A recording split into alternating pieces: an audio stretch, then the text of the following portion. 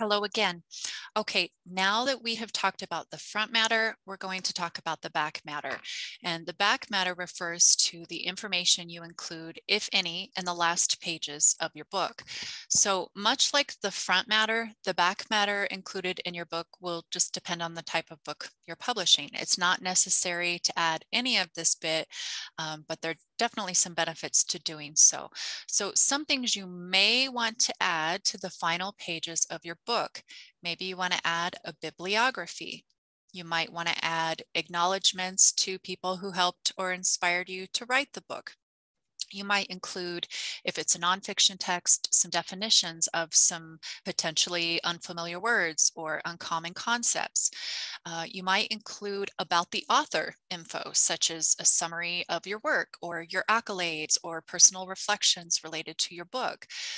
If you have a website, I recommend sticking a link to your website there. Why not? It just helps drive traffic and it establishes credibility for you as an author if you have a website as well. If you have social media links that are presented in a professional manner and are in harmony with your author persona, and we talked about that earlier. If you have links, go ahead and add those to like Pinterest or Facebook or I don't know, LinkedIn or whatever you use. And you can mention some of your other books.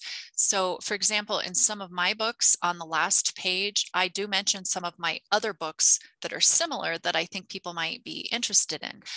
For example, people who purchase my daily planners and mindfulness journals might also be interested in my gratitude journals because they're, of a similar genre. So I add pictures of the gratitude journal covers, and then I just write something like, these can also be found on Amazon. And then I say, please visit my website, and I'll put a link to my website. So again, much like the front matter, the back matter you use will just depend on the type of book you're publishing, and you might not choose to include any of it. I highly recommend that as you move forward in your self-publishing adventure, the more books you publish, refer to those books, mention those books in your next book, because it drives traffic round, right? It just keeps things circling back, and yeah, and that's always a good thing. So I hope that helps, and I'll see you soon.